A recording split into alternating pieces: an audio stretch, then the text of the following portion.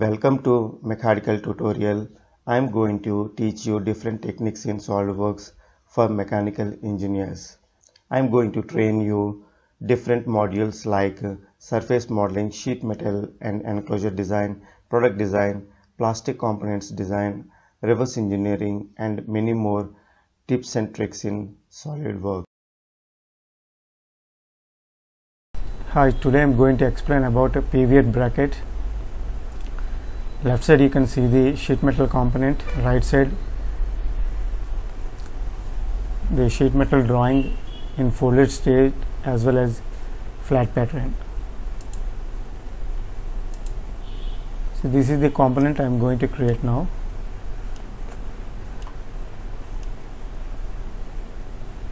So this is absolutely for beginners. Also I am going to show you how to create drawing of this component in folded state as well as flat pattern. So let's start now. Now I am going to create the sheet metal component. So select the front plane.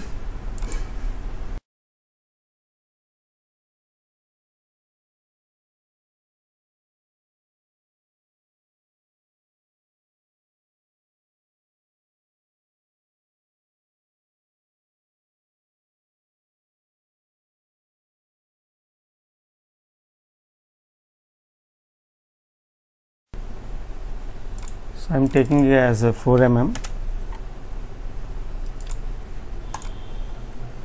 So initially we have to create this base flange, then create the edge flange.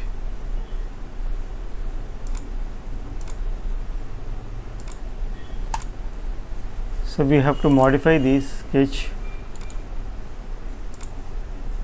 You can see this, it's in a triangular shape.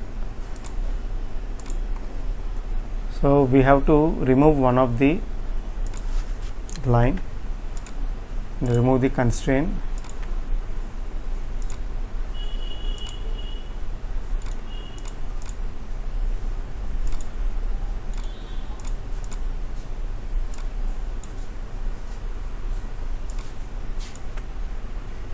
Coincide this.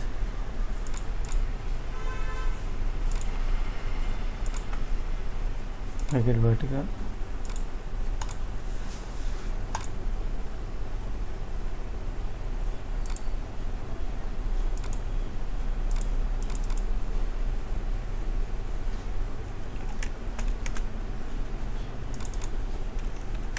It's 20 mm fillet.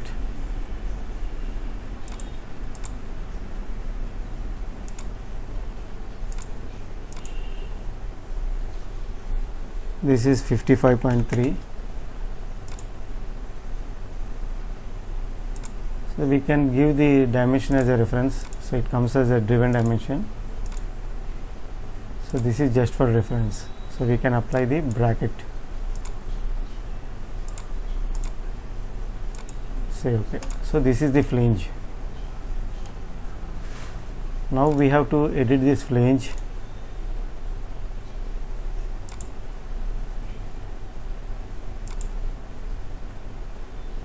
So you can see it generates in a rectangular shape, so we have to edit this sketch once again.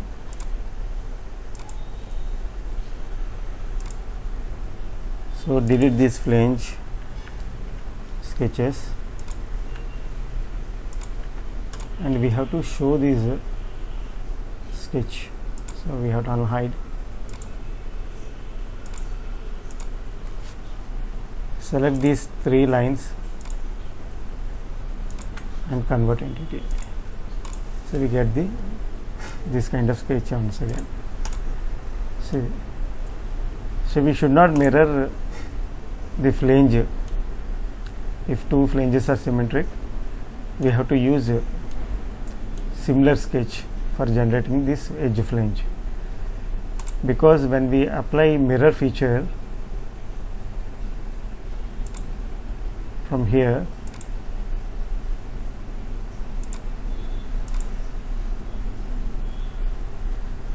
we cannot edit the mirror feature. So if you want to modify this flange, the other flange, then we cannot modify. So mostly for symmetric flanges we have to create two sketches of similar shape. So this is the best practice. Now select this face, go to simple hole,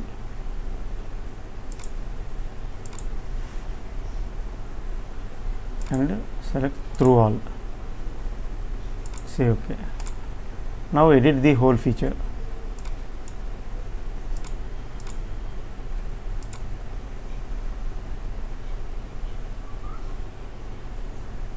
So the hole diameter is 16.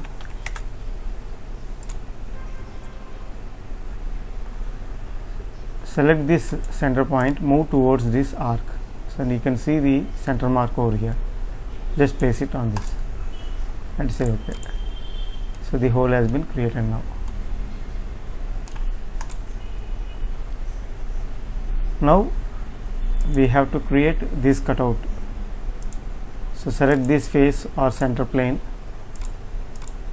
that is right plane, go to sketch. Here take center point arc, move towards circle,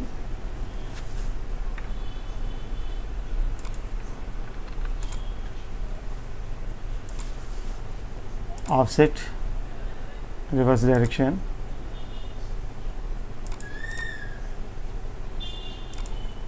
offset in reverse direction.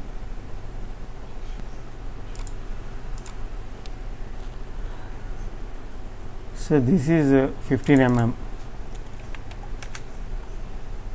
and this is also 15 mm.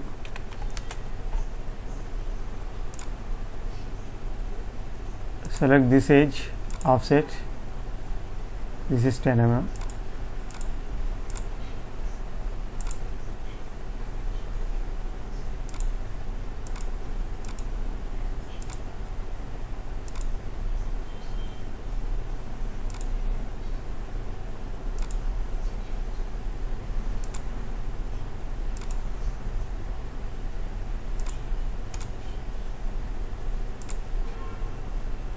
And we have to apply radius. So this radius is around 20.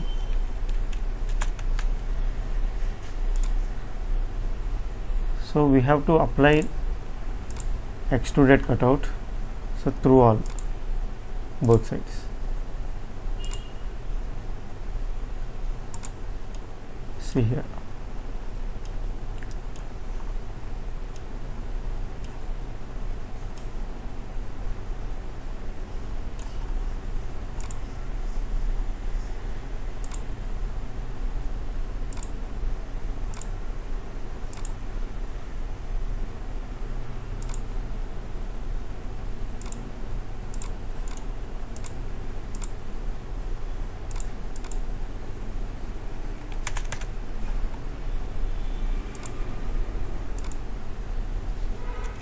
So I'm going to create cutout with this sketch. Go to sheet metal, extruded cut.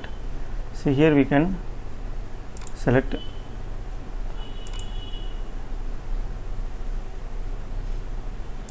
blind and link to thickness. Say OK. Here we have to create two more holes. So go to simple hole in the sheet metal module. Select this face.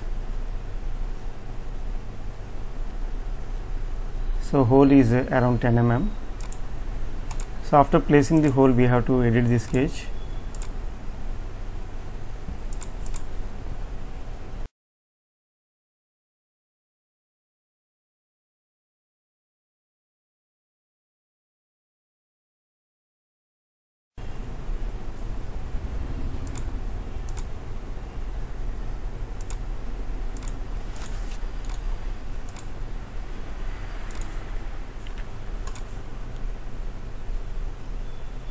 So we can mirror this sketch.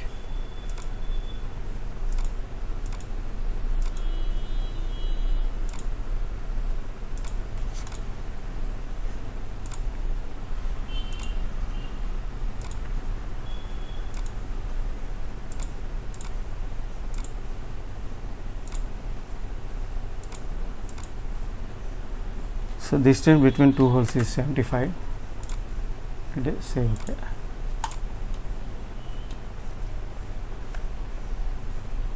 So the component has been created now. See, we have to apply fillets. So usually we think that we have to apply from the break corners, but this is applicable for sharp corners, not for cutouts. So if I try to apply fillets at this location,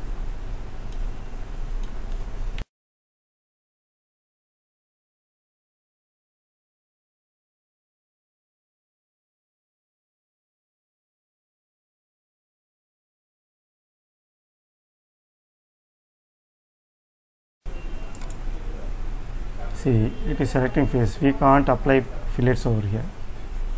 So we have to go to regular fillet.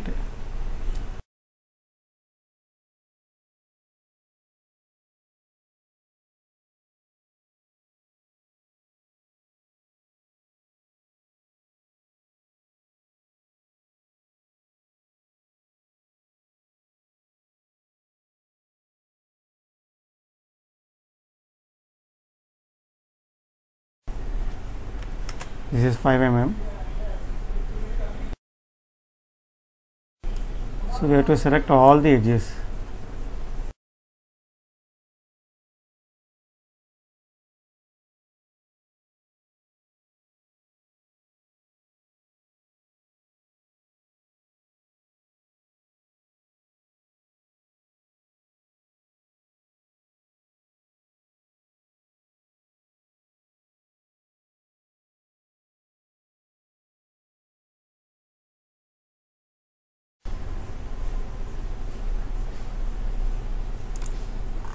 So we have to apply all the faces, all the edges. Say OK.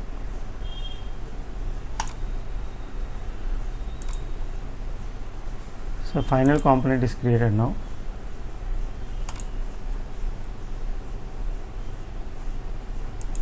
So next I am going to create the drawing.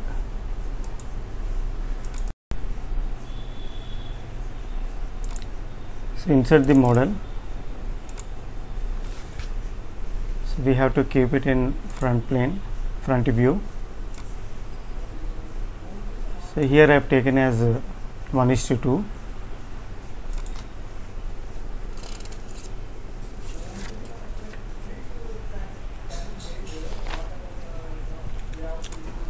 So next I am going to place the right side view and top view. So 3 views are sufficient, and once again I am going to place this model in isometric. So for better visibility I am keeping in shaded form. Now we have to apply the dimensions.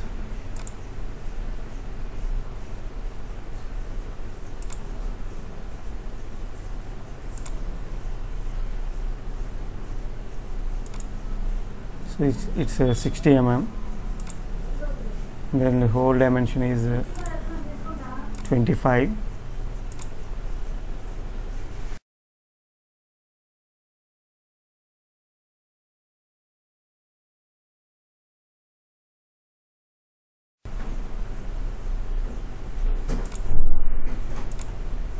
This is 30.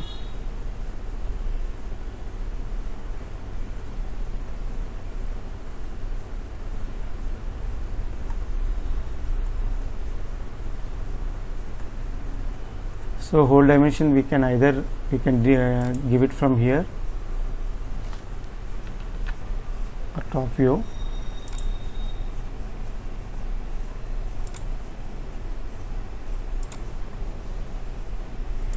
It's 55.3.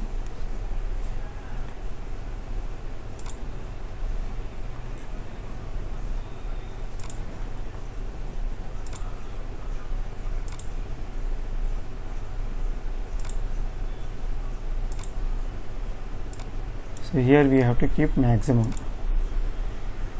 and this dimension is a reference dimension.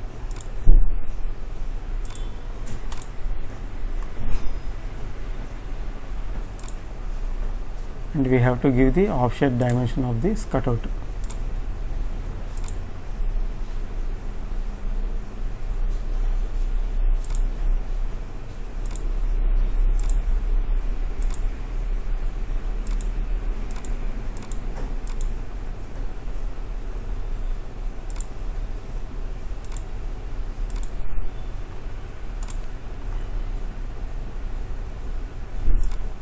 So move this 55.3 downward, so there is a intersection, move it downward.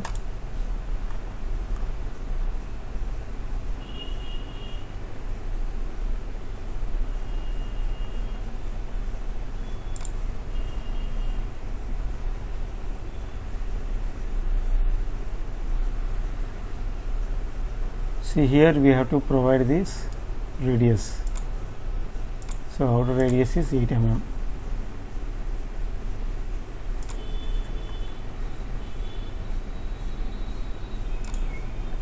See, this is the reference dimension.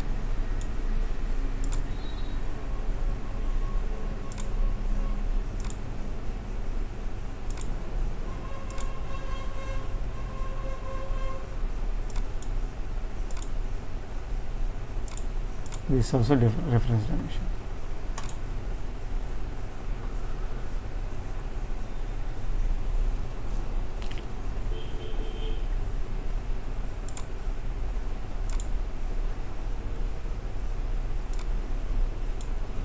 So this is the drawing in folio state. I am going to create for flat pattern. So for flat pattern drawing, we have to insert the model. So we have to select the flat pattern. See here, after selecting the flat pattern, it is not showing as a flattened state. So we have to open this configuration. We have to see whether it's in flattened state or not. So it is flattened configuration. So we have to go to sheet metal module and we have to select flatten. Now we have to check with the default. Then once again we have to go to the drawing and we have to verify. So if it is not highlighting, we can go to properties and we can select default and flatten.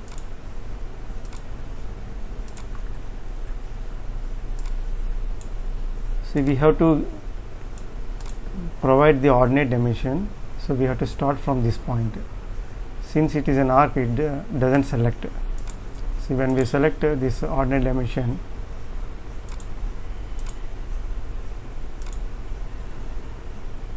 it doesn't select. It is selecting the center. So in this condition, we have to create a point at this corner and this corner. So these are the two dimensions of end corners. Now we can apply dimension.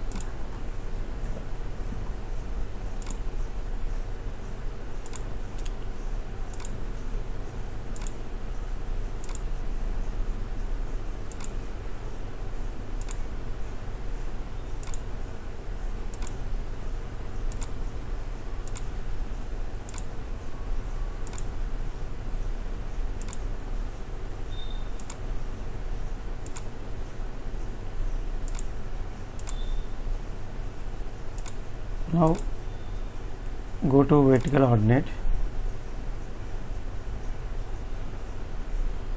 select this point.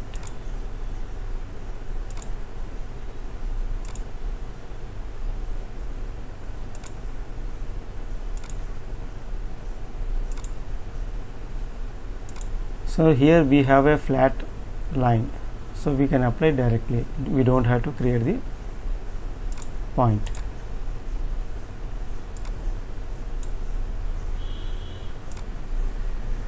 So we have to drag near to the component so that it's easy to read.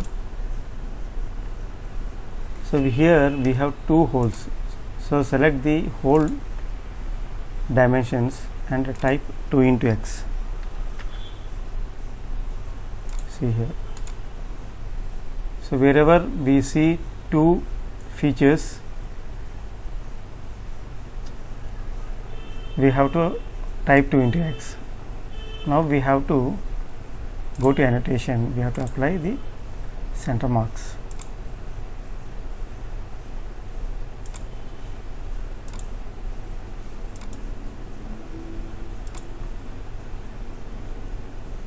Always apply the center marks in the last.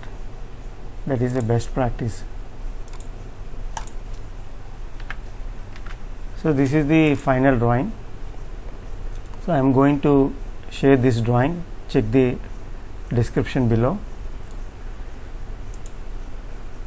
So this is brief about pivot bracket component in sheet metal module.